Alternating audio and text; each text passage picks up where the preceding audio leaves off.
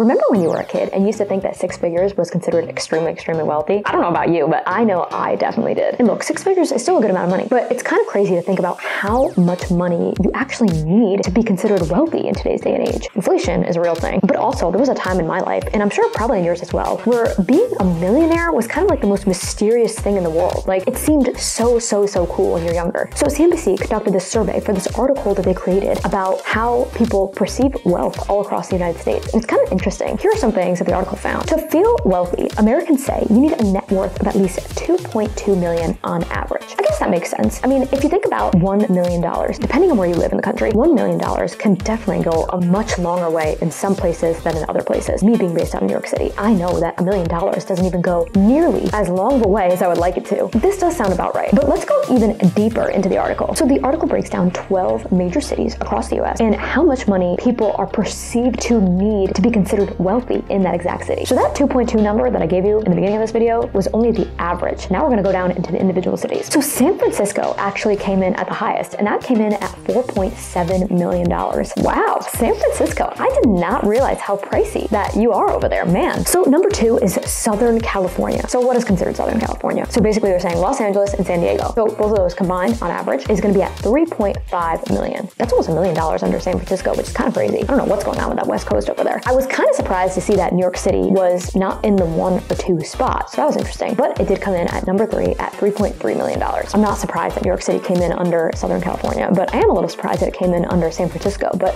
I think the numbers have really been climbing in San Francisco recently. So we're going to flash up the full list so you can see exactly which cities came in at the top 10. Now keep in mind, they're not in order when you look at the actual list. I don't know why the article felt like it was appropriate to not put them in order, but they did. But these are the cities that came in the top 12 list. And not a single one of these cities came in the $1 million range, which is kind of crazy to think about. Like I said, $1 million doesn't go nearly as far as it once did. From the article specifically, despite the lofty numbers, 48% of Americans say that they feel wealthy. And I think that also goes to show that sometimes people have really big financial goals that they want to achieve in their lifetime, which I think is great. I love being motivated. I definitely am the type of person who believes in being motivated and goal-driven, of course. But at the same time, I think that a lot of people underestimate how much money they actually need to live a good, happy life. It's something that I honestly, not to get too philosophical on you guys, but it's something that I think about all the time, is that I do have really big financial goals, but I also sometimes think that even though I have those goals, I don't need that amount of money to be happy either. There's other things that make me happy. It's more just kind of like career points that I want to hit rather than like that money is going to make me super